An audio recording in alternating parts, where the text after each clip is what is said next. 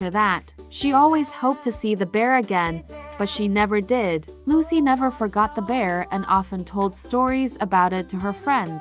Some people say the bear was a magical creature. They say that the bear was only visible to people with pure hearts. Lucy was a kind and compassionate girl, and she had a pure heart. That is why she could see the bear. Others say the bear was a figment of Lucy's imagination. They say that Lucy was a lonely girl and she invented the bear as a friend. Lucy was a curious and adventurous girl who loved to explore the forest. It is possible that she saw a bear in the forest and her imagination filled in the rest. Whatever the truth may be, the story of Lucy and the bear is a reminder that there is magic in the world. We just have to be open to it. Don't forget to click subscribe and like buttons.